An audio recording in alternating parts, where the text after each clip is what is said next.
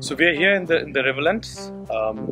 First time. I've been in Adelaide for the last 10 years, but this is the first time I actually took my family and made a trip to the Riverlands. What I'm trying here is actually a black Verandah. It's an SGV blend, which is a blend between Shiraz, Grenache and Viognier.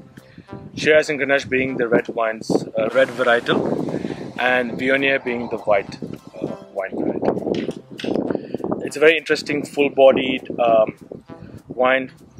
The very beautiful, smoky and aromatic, concentrated fruit flavors. And you get a lot of the concentrated fruit flavors because of the sun that actually hits the vineyards here. A lot of good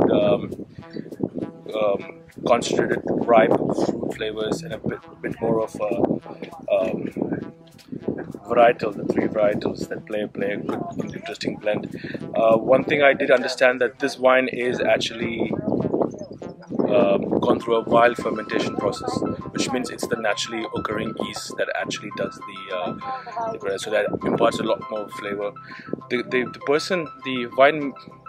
winemaker, from what I understood, he was a dentist, and now he's living in the Riverlands and making exceptionally beautiful wines. He spends all his time just trying to perfect the art, and it's basically an art. Yeah, so the S stands for Shiraz, G for Grenache, and V for Viognier. 60% of the wine is Shiraz, 30% is Grenache, and the remaining 10% is Viognier. The wine is a sulfite-free wine, which generally means that it cannot be aged and is best to be drunk now. Having no sulfite can also mean that the wine can lack complexity and richness, as it cannot be aged just before bottling. However, this is not the case with the SGV. The winemaker Andrew Duncan has managed to make this wine taste exceptionally interesting by avoiding the process of filtration altogether.